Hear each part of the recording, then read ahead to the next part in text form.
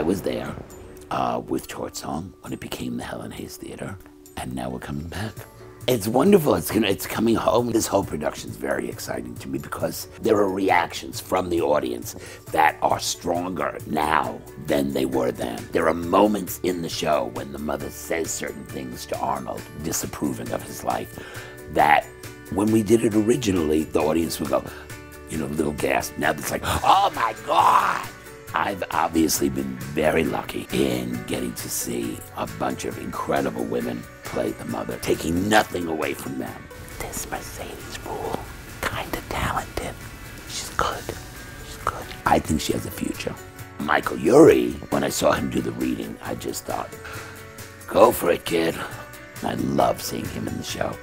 Torch Song's always been about family. I think a lot of people thought that they would see Torch Song and think that it's not going to relate to you. And yet, being human doesn't get old. Struggling to become who you are doesn't get old.